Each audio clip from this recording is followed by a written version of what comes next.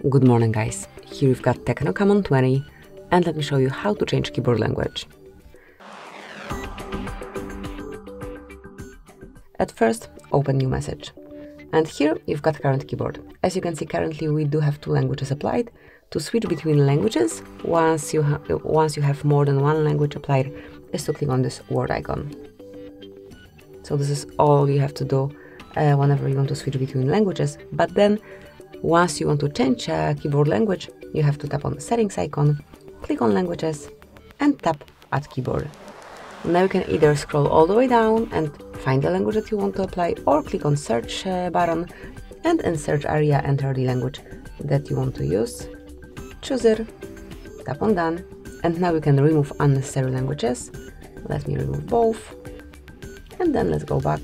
As you can see, you got brand new keyboard applied, and now we have one language only.